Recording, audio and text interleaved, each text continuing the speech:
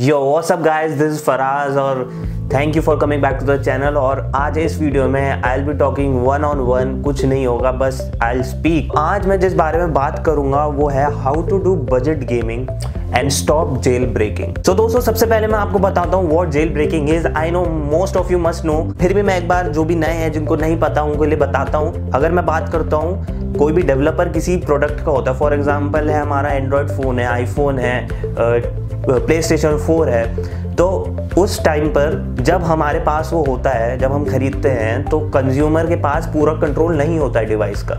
जो डेवलपर होता है उस प्रोडक्ट का, वो कुछ रिस्ट्रिक्शंस लगाता है जब वो बेचता है। आफ्टर जेल ब्रेकिंग हमारे पास कंप्लीट एक्सेस आ जाता है उस डिवाइस का, सारी रिस्ट्रिक्शंस हमारी ख़त्म हो जाती है और हम उसमें बेसिकली जो भी वो डिवाइस केपेबल है उसको पूरा यूटिलाइज कर सकते हैं। तो दोस्तों, हमें इतना तो पता है कि हम जेल ब्रेकिंग से अपने PS4 में 3000 की गेम की जगह 300 रुपए की सेम गेम डलवा सकते हैं और बैकवर्ड कंपैटिबल भी हो जाता है। लेकिन क्या आपको लगता है कि बस ये दो चीज़ों की वजह से, जिसको मैं बोलूँगा ही नहीं एडवांटेज, मैं बस बोलूँगा ये दो चीज़ों की वजह से जो पीछे PlayStation के पीछे जो इतनी सारी डिसएडवांटेजेस साथ आ रही हैं, क्या हम उसको इग्नोर कर सकते हैं?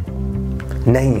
सो मैंने कुछ रिसर्च करी, मैंने कुछ नोट्स बनाए और मैं आपको बताता हूँ कि what are the disadvantages of jail breaking. सबसे पहले, मोस्ट ऑफ यू नो कि हमारी वारंटी वॉइड हो जाती है, उसी टाइम हमारी वारंटी वॉइड हो जाएगी। सोनी का, हम सोनी लेकर ही नहीं जा सकते उसको, हमने जो भी बिल के साथ लिया है बेकार। दूसरी होती है हीटिंग इश्यूज। हमें पता है कि कोई भी इलेक्ट्रॉनिक चीज होती है, heating issue is one of the worst thing. कि वैसी ही गेम इतनी रन करती है, आपका PlayStation आवाज भी करता है, हीटिंग हमें वेंटिलेशन रखनी पड़ती है, ऊपर से एक्स्ट्रा हीटिंग हो तो गड़बड़ है ही। इसका मतलब लाइफ कम हो रही है हमारी PlayStation की। जो थर्ड थिंग है वो है you can lose your PS4। Suppose you try to do this illegal thing, गलती से भी कुछ प्रोसीजर गलत हो गया, सो आपका जो PS4 होता है वो ब्रेक हो जाता है। ब्रेक मतलब खत्म, और मतलब कह दो डेड। बहुत ही ज़्यादा एक्सपर्ट बंदा होगा तो वो उसको वापस रिवाइव कर पाएगा, वरना नहीं हो पाएगा। चौथी चीज़ है वो है नो ऑनलाइन गेम्स। आपको पता है आजकल क्रेजी ऑनलाइन गेम्स क्या है, फोर्टनाइट, PUBG और भी पता नहीं क्या क्या, ओवरवॉच, ये सब ऑनलाइन गेम्स है। मल्टीप्लेयर का ही ज़माना है। सो अगर आप ऑनलाइन गेम्स नहीं खेलते, so you are lacking something. क्योंकि जैसे ही आप ऑनलाइन अपनी PSN ID से कनेक्ट करेंगे और सोनी को पता चलेगा कि आप जेल ब्रेक करा रखा आपने अपने सिस्टम में, वो आपको वहीं आपकी ID बैन कर देगा। आपके जो भी गेम्स पहले आपने जो परचेज किए होंगे ऑनलाइन, वो सब खत्म। पांचवी चीज़ जो है, नो लेटेस्ट टाइटल। अगर आप जेल ब्रेक कराते हो, सो आप कोई भी लेटेस्ट टाइटल नहीं खेल सकते। उस लेटेस्ट टाइटल को खेलने के लिए आपको कम से कम 4, 5, 6 महीने, साल वेट करना पड़ेगा। इसके बाद बात करते हैं 6 चीज़ की, जो है बग इन द गेम्स।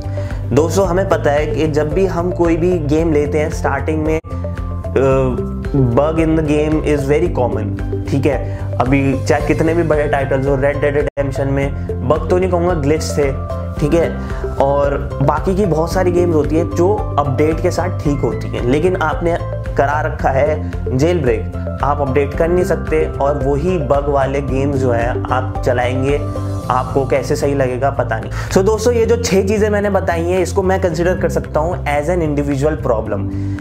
लेकिन मैं, जो मेरे दिमाग में जो सबसे ज़्यादा गलत चीज़ रहती है about jail braking is that this is unethical for our gaming community. अगर आपको पता लगे कि इस रीजन में, एज अ गेम डेवलपर सोचो, इस रीजन में आपकी मेहनत की धज्जियां उड़ाई जा रही हैं और आपकी मेहनत की पायरेटेड गेम्स चल रही हैं, सो आप उस जगह के लिए कुछ करना चाहोगे? नहीं। मेरा इस एग्जाम्पल से मतलब ये था कि सोनी को पता लगता है कि इतनी बड़ी स्केल में अब पायरेसी को प्रमोट किया जा रहा है और लोग देख रहे हैं और लोग PlayStation ही इसलिए खरीद रहे हैं, सो क्या वो एक्स्ट्रा बिजनेस करना चाहेगी? क्या वो इंडियंस के लिए स्पेसिफिकली कुछ काम करना चाहेगी? क्या वो अपनी इंडस्ट्री सेटअप करना चाहेगी, PlayStation की प्रोडक्शन बढ़ाना चाहेगी फॉर इंडियन गेमर्स, जिससे प्राइस भी कम हो और लोगों को खेलने को मौका मिले जो शायद कभी इमेजिन करते थे कि वो PlayStation हो उनके पास?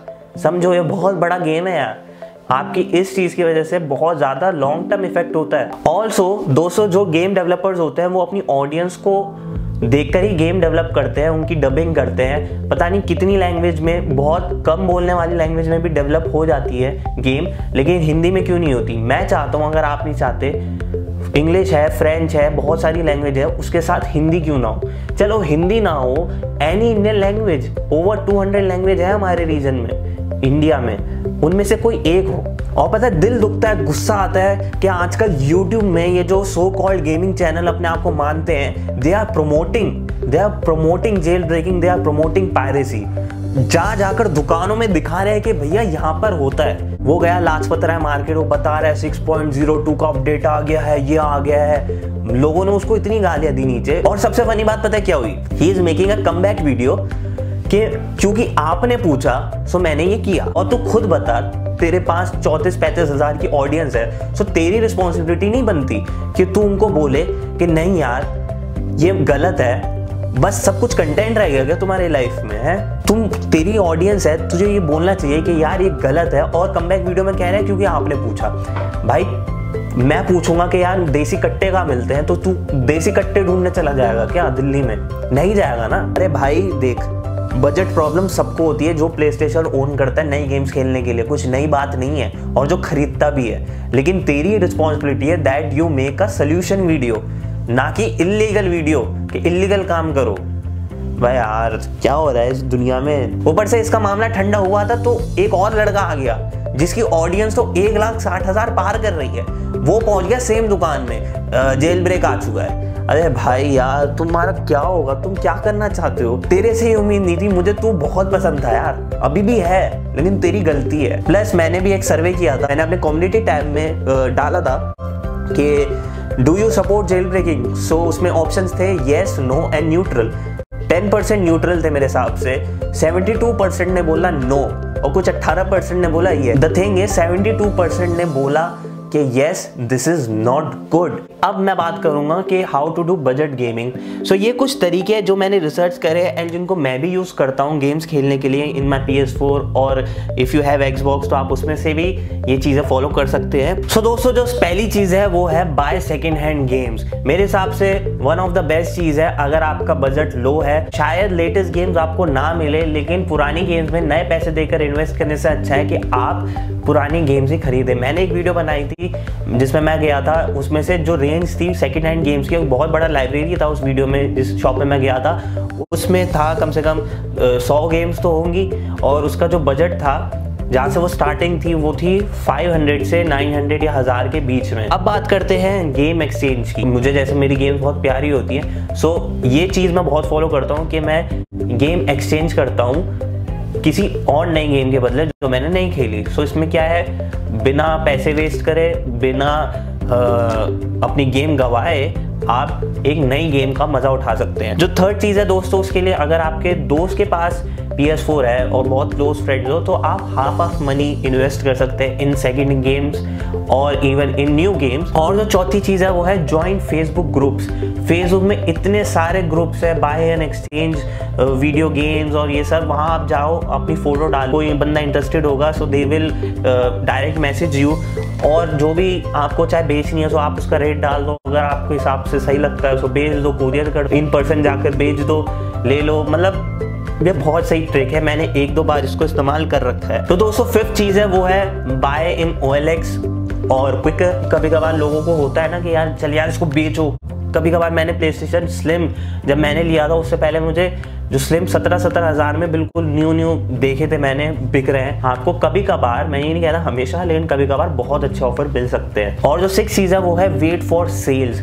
आपको लग रहा है कि कोई यार इवेंट आने वाला है या कुछ ऐसी सेल आने वाली है, तो वेट फॉर दैट। आपको शायद ऑनलाइन बहुत अच्छे ऑफर मिल सकते हैं, Amazon, Flipkart में बहुत अच्छे ऑफर मिल सकते हैं। इवन अगर सोनी निकालता है तो आपको दुकान में भी मिल सकता है। और एक और ट्रिक बताता हूँ, कोई आसपास कोई सच में कोई दुकान है, ठीक है, और आपको ऑनलाइन मिल रहा है सेम रेट में, सपोज ऑनलाइन आपको एक 900 रुपये की मिल रही है गेम, ठीक है, तो आप जाओ उस दुकानदार के पास जाओ, उससे बोलोगे कितने की दे रहा है, तो आप बोलोगे यार मैं तो ऑनलाइन 900 में ऑनलाइन ही मंगवा लेता, तो शायद वो आपको और कम कर दे। ये ट्रिक है। और दोस्तों ये जो लास्ट है वो है उन लोगों के लिए who are not hardcore gamers, वो बस कैजुअल गेमर्स, और उनको चाहिए कि चल महीने में कोई भी 1 गेम 2 गेम मिल जाए तो मैं खेल लूँ। तो उन लोगों को मैं सजेस्ट करता हूँ कि बाय मेंबरशिप PS Plus खरीदो, क्योंकि उससे क्या होता है, आपको महीने की 2 गेम्स तो फ्री मिलती हैं, उसके साथ भी क्लाउड स्टोरेज भी मिलती है। अगर आप 3 महीने लेते हो तो आप कम से कम 6 गेम 1500 रुपये में खेल सकते हो, ठीक है। अगर आप साल का लेते हो तो 3500 तक का, या जो भी सेल चल रही है, मुझे अभी करंट प्राइस नहीं पता, तो उसमें आप पूरे साल मतलब 24 गेम्स का मज़ा ले सकते हो, प्लस आप ऑनलाइन तो खेल ही सकते हो। सो ये बहुत अच्छी एडवांटेजेस है। सो दोस्तों यही था इस वीडियो में। इन दी एंड मैं यही बोलूँगा कि it's up to you what is correct what is not correct. मैं बस इतना बोलूँगा, सबके घर में बजट प्रॉब्लम होती है, और एक बहुत सच्ची बात बोलूँगा, ये जो चीज़ है ना गेम खेलना PS4, यार ये महंगी चीज़ है। अगर आप इस चीज़ में पड़ गए ना तो खर्चा है ही इसमें, ठीक है। करो बजट गेमिंग, तरीके बहुत हैं, लेकिन गलत तरीका मत अपनाओ। तो चलता हूँ, आई होप आपको ये वीडियो पसंद आई हो। मैंने बहुत बोला है, मेरे गालों में दर्द हो रहा है। तो दोस्तों चलता हूँ, देखते रहिए वाई मी व्लॉग्स, कहीं भी कभी भी, बाय।